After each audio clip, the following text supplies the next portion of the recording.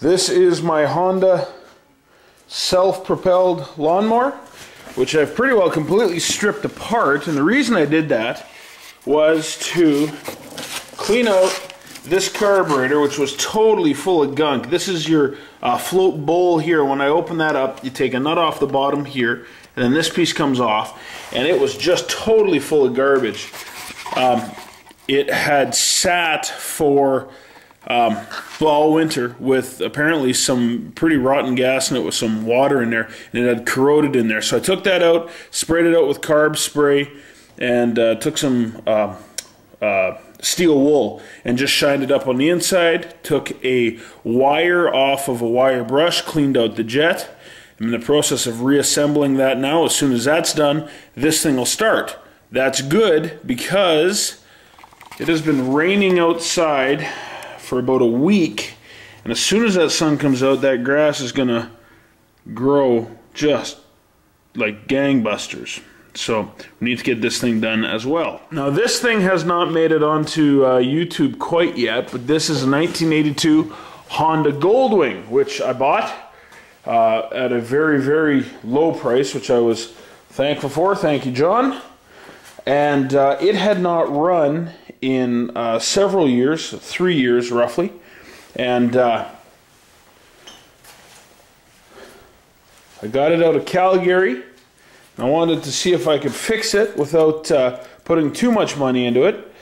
And when I say I fixed it without putting too much money in it, what I mean is it cost me $12 to fix it. So, well, that's not quite true. $12 plus I had to buy a battery, but I don't really think buying batteries is fixing a vehicle. I think that's just something you have to do. It's kind of like buying new shoes, isn't exactly going to the doctor. But put a battery in it. I poured in a can of sea foam, and just to see what would happen if I flipped the key, I did so. Let me show you what happened. Turn it, wait for your lights to come on. That red light basically means that it's not running. You want to see that green light come on. Now the green light comes on when I shift gears with my foot here. That is the gear shift lever. My foot's underneath. And when I lift up on that, a green light comes on. That means the bike is in neutral, and that means it's ready to start. So we'll choke it. We'll see if she'll start. My starters just started giving me problems, but let's try again.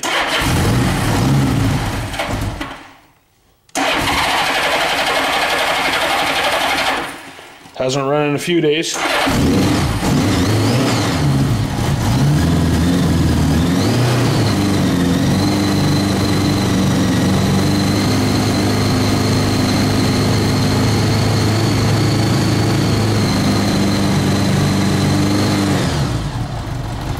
Runs and idles.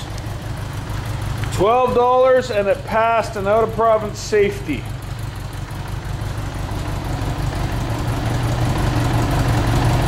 There she is. Choke is off. Idles, no problem. I've probably put about 500 kilometers on it since I got it.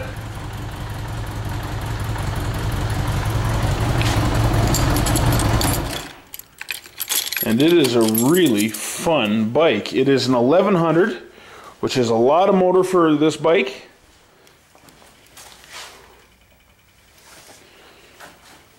And on the highway, it just powers. Now, my old YouTube video, remember this bike? This was the bike that had all the paint issues. It's getting painted. As soon as that one gets painted, it goes up for sale. You've seen this motorcycle now and then. That one's not actually mine. That one got laid over and is going to get fixed. So I didn't lay it over. A friend of mine did. Everybody's okay, but it's just being stored here. So that's what's been going on in my shop. Basically,